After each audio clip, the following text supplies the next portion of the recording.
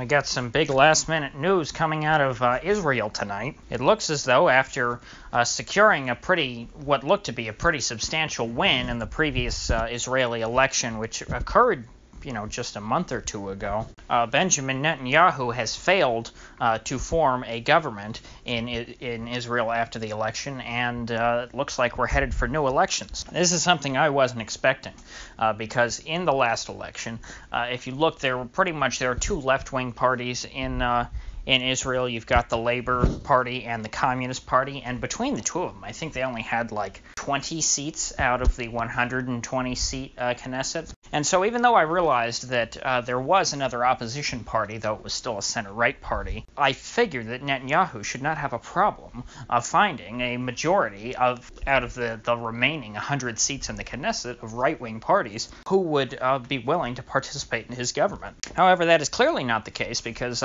late Wednesday evening in Israel, the Knesset voted to dissolve itself and hold new elections supposedly on September the 17th. Now, it looks like Netanyahu's undoing was his inability to woo the religious right. Now, Netanyahu, like most national leaders within his country, is considered to be a moderate. He's not straight down the middle, but he is what is considered center-right. So there are people to the right of Netanyahu, certainly to a great extent. Namely, you have quite a few religious Jews who do not believe in violence. They are, in fact, pacifists who do not believe in war, and therefore they do not like to serve in the military. Now, in an ordinary country with, civilized laws, that wouldn't be such an issue, because, those who don't want to fight in the military just don't sign up. But in Israel, because of their really constant state of war, they kind of have to have a draft, because their population is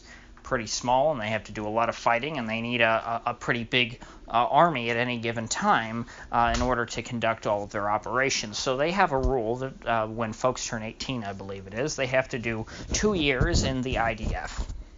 And so this is universal conscription with, from what I understand, limited to no exceptions. Now, this particular party that Bibi needed to attain a majority coalition, because apparently he did have, a few other parties on his side, I believe. Because if I remember correctly, Netanyahu's party won something like 45 seats, I want to say. So it definitely needed, he needed to form a coalition with multiple parties in order to attain a majority.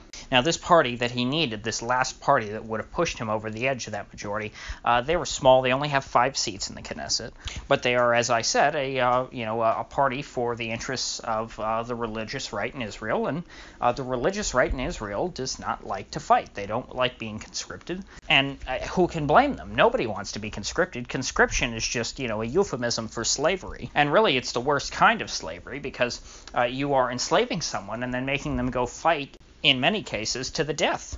I mean, I, as someone who is not a pacifist myself, would be absolutely horrified at the idea that I was going to be told by the government that I have to go fight some guys who I don't know and who I don't really care about, and quite likely get maimed or killed, or at least emotionally scarred for the rest of my life.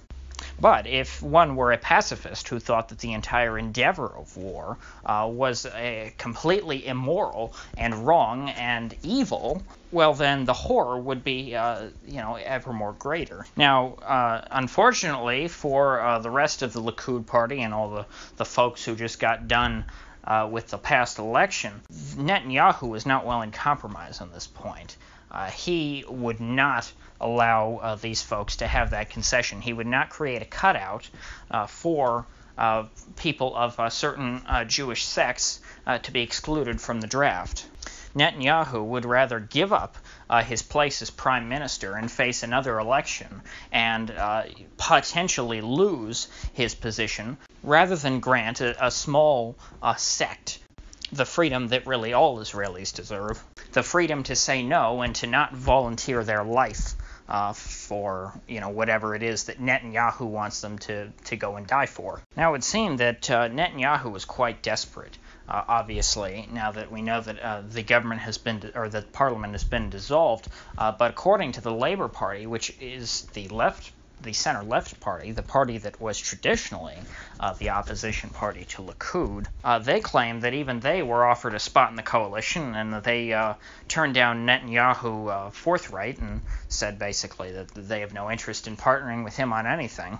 But if Netanyahu was willing to offer Labor a spot in the coalition, then things are pretty bad.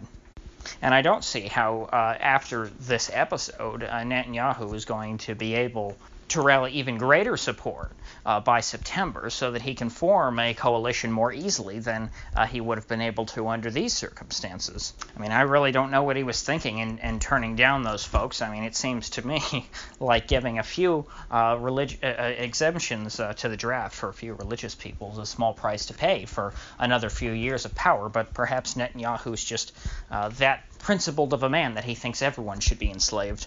I guess you could call Netanyahu an egalitarian slave master. But needless to say, I think that this whole episode has probably hurt Netanyahu's credibility and his sort of his air of invincibility, considering that he's been the prime minister for so much of Israeli history over the last 20 or so years. Perhaps now the Blue and White Party, which I don't know much about, but I know that they're another center-right party, but they are now the main opposition. Perhaps they'll do a little better, considering that they are not too far away from Likud. It's not like they're, Labor and Likud on opposite sides of the political spectrum. I feel like you could have a lot more movement between Likud and Blue and White as far as support goes. Or perhaps we may just end up in a situation like they had in, the Netherlands or maybe it was Sweden for quite a few years, where they just couldn't form a majority government and there had to be a minority caretaker government. Or no, maybe that was Belgium. I think Belgium had it. I'm not sure if there is a rule permitting minority governments in Israel. I'm not exactly sure how their system works. I mean, I know it's a proportional parliamentary system, but beyond that, I'm not privy as to the intricacies of how things work and what happens when the regular order breaks down. So anyway, in the meantime, I will keep an eye on this situation. I do try to keep my eye all over the world, and so if you got anything of value out of this video, I'd appreciate you clicking that like button and subscribing. And please do click the bell, because I do upload every day, and I'd hate to have you miss my next update on this story. So I think that this will indeed be my last video of the day, and I will see you back here tomorrow.